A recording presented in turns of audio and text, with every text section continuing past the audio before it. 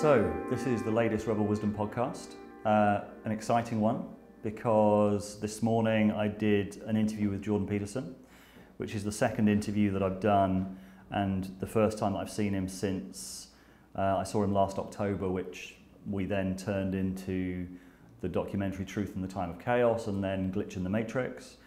So yeah, it's really exciting to sort of see where he's at, and obviously the kind of trajectory that he's been on since then has just been so exponential. And yeah, I was really pleased with, like, we talked about sort of being a bit concerned that he was getting burnt out, and I didn't get a sense of that at all from meeting him. It was really, yeah, he was on good form, and I think we've got some really, really interesting stuff, and we're going to play some of it in this podcast, referring specifically to the Sam Harris debates, because that's just happened. And yeah, so he's done four debates with Sam Harris now, 2 in Vancouver, 1 in Dublin, 1 in London, on the subject of religion versus atheism. And the other thing is to kind of look forward to what else is coming up. We've just come back from the US, we've got a huge amount of content, some really exciting stuff. We just put out an interview with Paul van der Klee, the kind of pastor from Sacramento who's becoming kind of a little mini online celebrity because of his commentaries on Jordan Peterson. And one person commented, the pastor of the IDW. Paul van der Klee, officially the pastor of the IDW. Congratulations, Paul, it's now official. 3 YouTube comments making the same one makes it actually official, so... Sam Harris and Jordan Peterson. So I haven't been to any of these debates, but we've listened. Someone's very sneakily put some of the audio online, so I've listened to some of the stuff from Vancouver and some of the stuff from London a couple of nights ago. And we've also commented we've been interested ourselves in kind of this interplay between, like we've said quite a few times, for me, for you I think as well, Jordan Peterson represents a kind of potential reintegration of the sacred, grounding it in neuroscience, grounding it in mythology, and it's clear that Sam Harris is very sort of, the irony is they're both within this kind of loose collective called the IDW, but they've clearly got very different perspectives, which I guess is why so many people have gone to see them talk over the last kind of 4 dates. For me, equally listening to the kind of the bootlegged stuff and kind of engaging with the debates, there is a sense of something new happening, in the sense that the traditional kind of new atheist argument has this real focus on religion almost as a political force and the kind of irrationality of it and all of that, some of which I can engage with and some of which I would even agree with.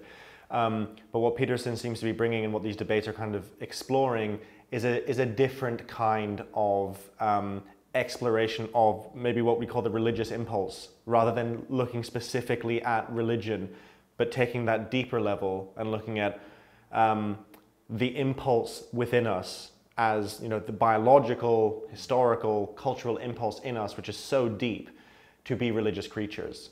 And I feel like Jordan Peterson is coming or reintroducing that into the culture, and Sam is holding a different piece, which is a kind of warning against the fundamentalism that can come about with religion, which is a fair warning, definitely. But the paradox that we're going to explore is that kind of viewpoint in itself, what you could call scientism, is in danger of becoming a fundamentalism itself. If not already. If not already. And this is something we're going to explore. So we're going to play a clip now. One of the first questions I asked Peterson about this, which was, started by talking about the IDW, which we'll put out at some future time. But what a lot of people are sensing from the IDW, why it's sort of quite intellectual dark web for any of our people who haven't been watching our other stuff, is there's a sense of they're asking really big questions and there's some really big ideas and great thinkers in it, but ultimately what I think people are tuning into is a sense of people thinking in public, and a sense of this is what it looks like for 2 people to engage in a generative dialogue around different ideas, and one that sort of builds. So yeah, that was the starting point of this question that we're going to roll now. There's a kind of intellectual curiosity and a sense of people thinking in public. And there's also a sense of maybe the potential for people to change their minds or to discover things during the conversation. Yeah, well, that's partly the appreciation of the intelligence of the audience. It's like, and I would say it is actually the manifestation of the process of thinking that's more important than the conclusions that are generated. Even in these discussions that I've been having with Harris, like, we are trying to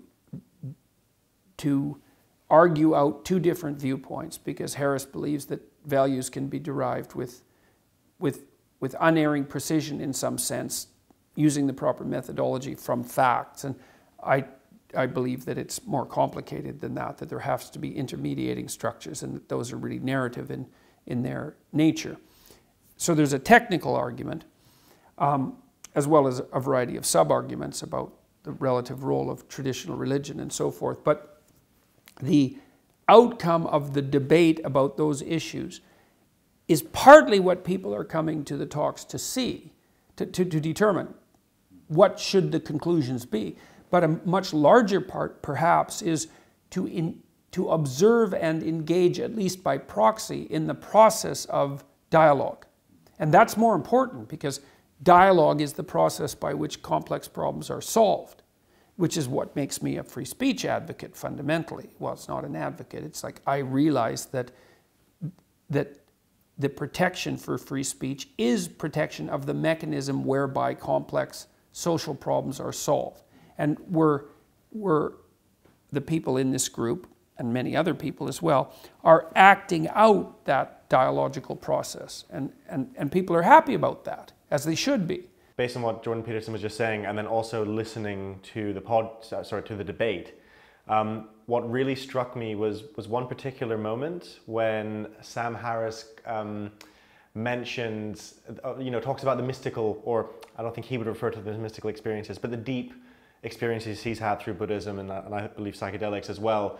And then he kind of makes a comment around, yeah, but I wasn't sort of, I'm not sure if gullible was the word, but something around that. I wasn't kind of gullible enough to kind of attribute that to something other than the workings of my own mind. And then Peterson says, you need to take a bigger dose. It's a great moment in the debate as well. And it really, even though it's kind of a fun moment, it also points to maybe, for me, one of the deepest aspects of this, because in the debate, I get a sense that Harris, his understanding or his model of religion that he's putting out is one which is very much the structured religions. And Andrew Sweeney, in a recent piece on Rebel Wisdom, he mentioned that this model of a god with like a bearded man in the sky that the kind of atheists tend to use is not really the religious understanding or the model of God that people for whom religion is an important part of their lives use. No one who's serious about religion believes that type of model at all. And that's an interesting thing for me, because it gets back to that point of there's a difference between the internal experience we have, the internal religious experience, which is about experiencing the transcendent. It's not believing in anything. There's no belief. There's no space for belief. It's you have an internal experience. That is the religious drive, and that is the religious experience. I think Harris is absolutely right in the sense that you cannot take that experience. I can't have some deep psychedelic experience and be like, David, I've just figured out that Earth isn't Earth. We're actually all sitting on a massive green elephant. And I really need everyone to know this, so I'm really going to put this out there. You can't do that, because science is the language we use for you and me to agree on what we can both agree on. Like, look through this telescope, what do you see? Okay, well, I have a hypothesis about it. Well, you're going to try and disprove my hypothesis until we reach a synthesis where we can be reasonably, like, really, really sure about what's in that telescope. So those two things, they can't cross over. And integral studies is big on this. They can't cross over, but they can coexist.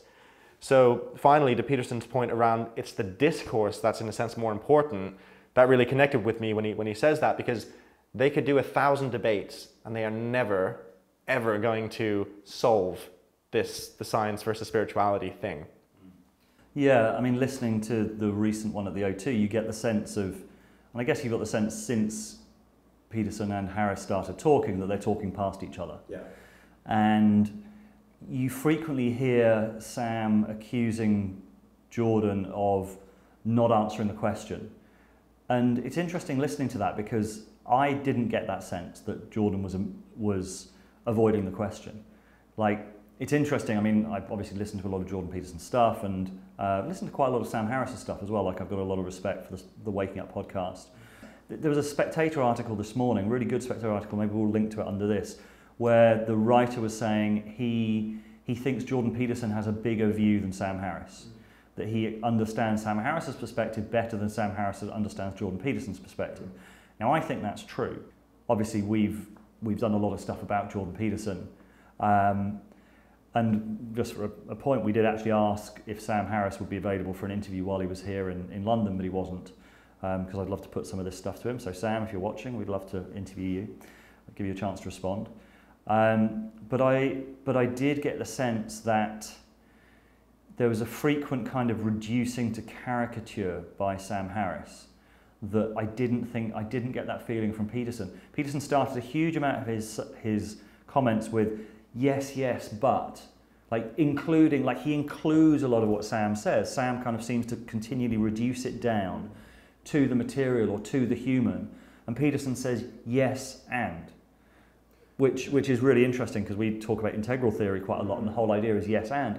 And Peterson seems to be yes-anding Sam Harris an awful lot. He's saying, so Sam Harris is saying, well, hang on, are you saying that this was divinely inspired?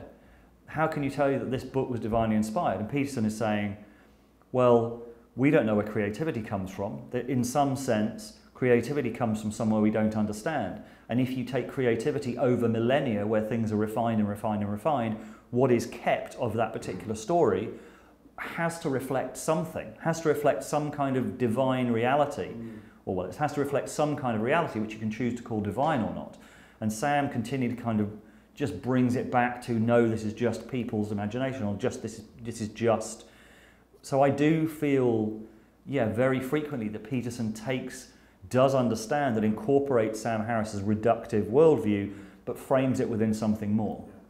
And yeah, I think that's a good point. Another thing that struck me, Sam Harris actually makes a really good point towards the end of the last debate where he says, look, he starts talking about consciousness and our understanding of what consciousness is. And he said, that could have been a place we started this particular debate. And they may well have covered that in the first two. I'm not sure because I haven't seen them.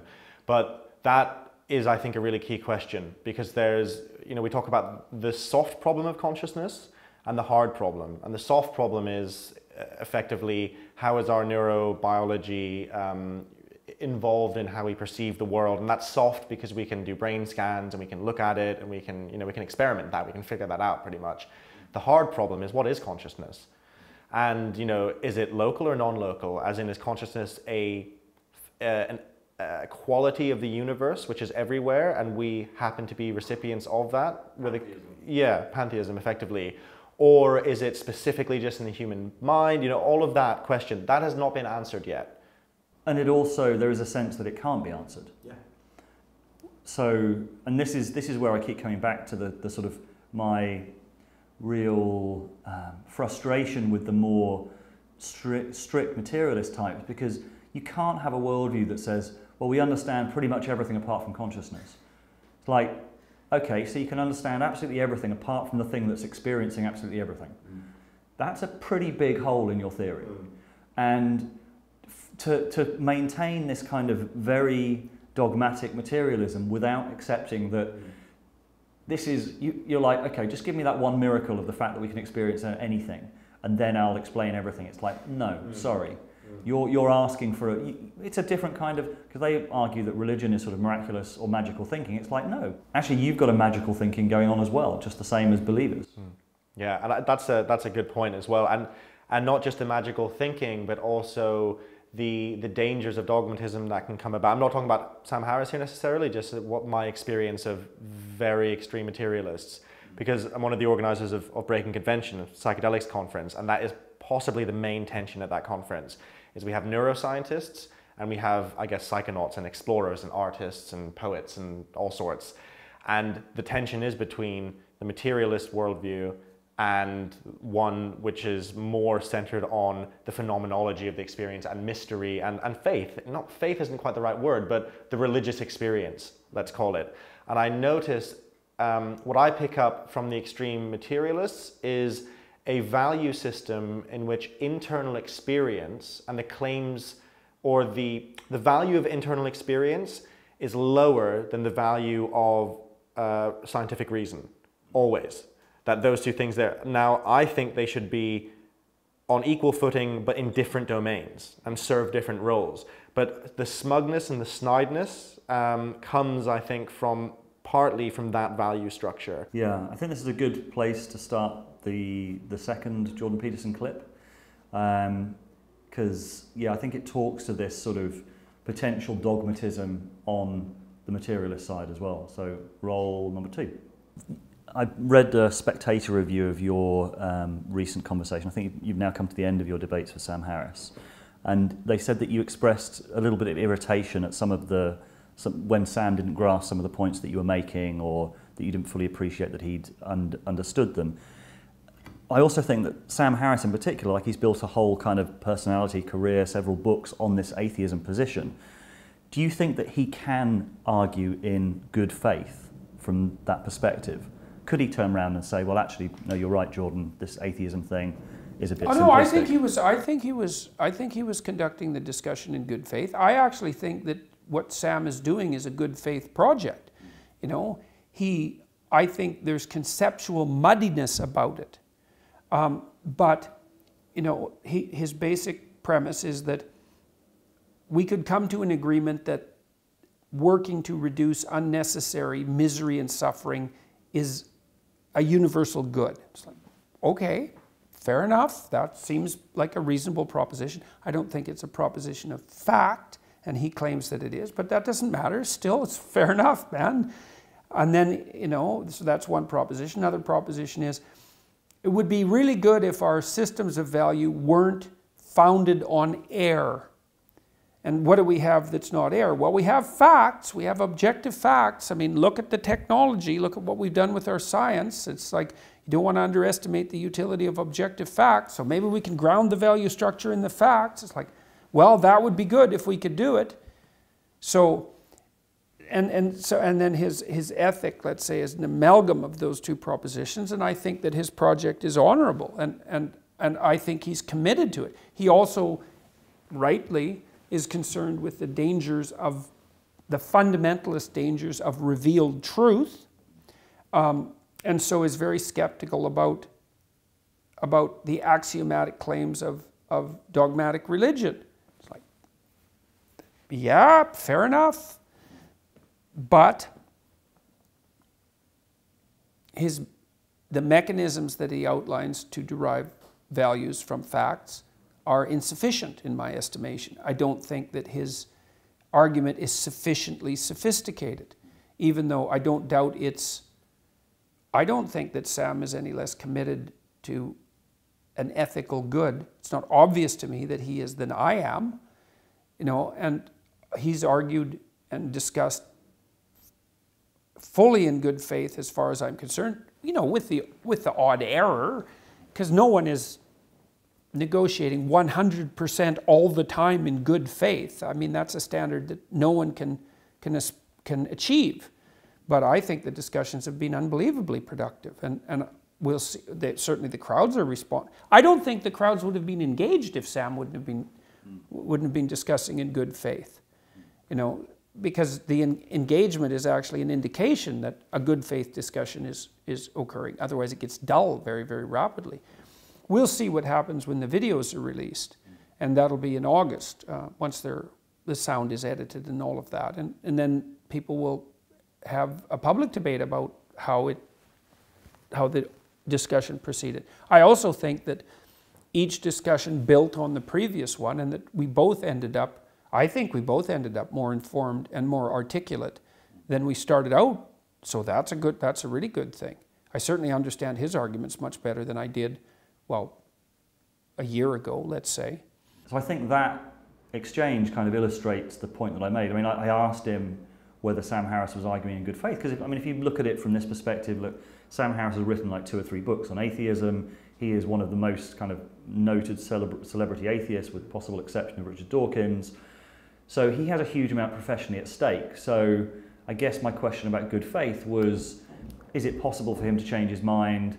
And I was kind of looking, I really didn't know what Jordan would say about that. I had a sense that, that there was some irritation sometimes in the way Sam was kind of caricaturing or minimizing some of the things that he was saying. So I was genuinely interested in whether he thought that, and genuinely kind of, really interested in his response. Which I kind of found to be like, seemed to me to be a lot of generosity in there. It's like, I really value Sam's project, I think it's really good, and a lot of honesty about where he sees the conceptual moddiness and all the rest of it. But the interesting thing for me is reading below the comments on the recently leaked talk from London, and I've seen this a few times, like the Matt Dillahunty talk with Peterson as well. I find the sort of atheist types to be far more dismissive of Peterson. Oh, Sam destroyed Peterson, Peterson's avoiding answering the question, all of this. I find them far more dismissive of Peterson than I hear Peterson being of Harris, or generally Peterson's fans being of Harris, which is interesting. It kind of speaks to what we said before, the danger of a dogmatism in the atheist camp that can become a kind of new religion. Yeah, and as you're saying that, something kind of came up for me, which I've thought in the past, which is when atheism does go that far, and it won't be all of his supporters, but it'll be, there is that strand in the world. When it does, it becomes a religion in a sense based on being able to control everything. There's a real sense of that for me, because Peterson in that clip talked about it would be good if our values weren't based on air, and that really stuck with me, because I was like, but going back to that sense of we don't know where creativity comes from, we don't know, just that sort of respect for the mystery. Respect for the mystery, and the ego really doesn't like letting go into a mystery. That's part of the inside of a lot of the Eastern traditions as well. So that kind of strikes me as an interesting point, because, I mean, to be honest, the irony is the pre-Socratic philosophers, they were getting their information, Parmenides and Empedocles, they were receiving their wisdom, which became logic, from mysterious kind of transcendent experiences. So we have based our values to a degree on what they might call air, but that concept that they might see as air is actually something potentially very different. I would see it as something potentially very different, that it has substance in it, that there is some substance that arises up that might be the root of creativity or whatever else. We don't know. But that sense of we don't know, there's a humility in that. And there's not very much humility in we do know, and it's just a matter, and anything we don't know, it's just a matter of time till we figure it out with science. Yeah, because that's something that I've thought as well. It's like, at some point, your axioms have to be, or not have to be, your axioms are based on something irrational. You cannot rationally derive axioms. So the idea that we can be purely rational, at some point you are making a leap of faith. You cannot avoid making a leap of faith. It's like, what is your leap of faith going to be? What are your original axioms going to be? You have to kind of, at some point, assume some things. And so what are those things? And what was really interesting as well in the O2 debate, one of the things Douglas Murray said, which was, what we're seeing in the world seems to be that when you remove religion, people will make new religions out of anything. And I think we're seeing this particularly on the left at the moment, sort of like the whole equality, diversity, what you might call SJW thinking, or has become a new religion. I think we're all kind of aware that there's a real dogmatism that seems to have arisen, that is replacing the old religious stories, and obviously also kind of returning us to group identity and the danger of that in terms of the sovereignty of the individual and all of that, which I talk about with Jordan Peterson quite a bit, and we'll have coming up in one of our future videos. What I was also reminded of, there was a great line, one of the guys that we interviewed in America talked about, so scientism is this kind of worldview that sort of sees science as the guys in their white coats. It's the new religion, the guys in their white coats. And it happens at a very subconscious level. It's like you use scientific validation to support something. Like, oh, the benefits of meditation. oh, it's this airy-fairy thing. No, now there's mindfulness, and we have these studies, and da-da-da-da-da-da. Suddenly it's the new priesthood in many, many ways. But he had this great line, which was, scientism is more dangerous than jihadism, because at least jihadism doesn't create nuclear bombs. Scientism has all of the technologies, or AI, or any of these things. If you divorce science from any kind of ethical and moral responsibility, and it's clearly not obvious, as Peterson says, how you reintroduce it once you've got rid of it. Harris seems to think that you can. So this is a crucial question. Once you've removed kind of the ethical grounds, which we could argue, Rupert Sheldrake in one of our videos argued, they're ultimately Christian in origin. Like this ethical basis that you take as self-evident, Sam Harris, is actually based in a whole Christian story that's acted out through our actions and through our assumptions, and it's a Judeo-Christian worldview. You get rid of that, and you don't get an emergent morality.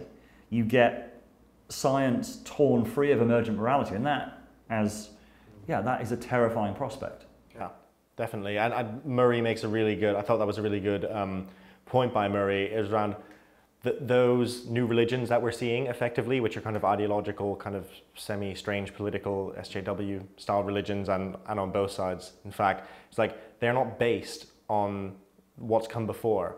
He says the people who are doing that, they don't know what their ancestors created before. They're just trying to create this split and build something on foundations that don't really exist. And that's quite a strong argument for really engaging in religion and seeing how these systems have survived for so long and what tenets they hold, which is another subtlety which was in the debate around religion as a political institution, organized religion, which I would be with Sam Harris on, around the massive problems with that, and religion as Jordan Peterson talks about it, which is like looking at the deep archetypal truth that exists within it, which doesn't really cross over necessarily with the Spanish Inquisition or what the Catholic Church is up to in a certain country. Yeah, and as Peterson says, Sam Harris in his books and his lectures doesn't grapple with Dostoevsky, doesn't grapple with Nietzsche, doesn't grapple with these thinkers who've wrestled with the human condition, and often resorts to a caricature of religion that most religious people don't believe. So Sam, if you're watching and you want to respond to any of this, you're more than welcome. Your publicist has my details. Let's look forward to what we've got coming up. Yeah. And really exciting. Like I was very taken with some of Peterson's answers today, particularly about the relationship between the individual and collective identity in the left, which I'd never heard him make before. And this, I think, will be the centerpiece of what we're looking to do next week, because I've seen a few people on the left now really grappling with Jordan Peterson in a kind of sense of what does the left have to learn from Jordan Peterson, and that seems new to me. For a while, it felt like there's obviously the radical left which hates him, and then there's the kind of there's the sort of the soft left which is really unsure about him, and I had a sense for a while that they were just wanting him to go away, and he hasn't gone away. So now the sense is okay, and it's quite a brave thing for people on the left to be doing that, because he's obviously quite a kind of polarizing figure and hated figure by some areas of the left. So I want to kind of acknowledge the bravery of the people on the left who are engaging with his thought. And what we want to do next week is a whole series of programs looking at what can the left learn from Jordan Peterson. Yeah, and I think it's a really good timing. I've noticed that sense of something shifting on the left around identity politics in particular, and the left kind of sorting its house out. And then last night, there's a now quite viral tweet of Barack Obama talking about effectively the dangers of identity politics, and specifically using Mandela as an example of someone who was able to transcend that, learned Afrikaans in prison, really, challenging and just disputing this idea of like, oh, if someone's, for example, white and male, they can't possibly understand you, or, just bringing back empathy. So Barack Obama bringing that into the into the conversation, I think that's quite a big moment. So I think there is a kind of shift happening, and it's a good time. Great. And any housekeeping? We've now launched our podcast channel. Yes. So our podcast is also now available on Spotify. So type in Rebel Wisdom. It's the one with our logo, not the one with one podcast in February with a completely different logo. You can listen to that, but I haven't heard it yet. So yeah, Rebel Wisdom is on Spotify. It's on Podbean. We'll put all the information down in the show notes as well. And subscribe to the channel so that you can be kept in the loop of the other Jordan Peterson clips, which will be probably coming up next week, and the whole series about Jordan Peterson and the left, and this kind of interesting crux point that we seem to be at in the conversation around identity politics. If you've enjoyed this and want to help us make more films, please consider sponsoring us on Patreon. Again, the details will be down there in the show notes. See you next week.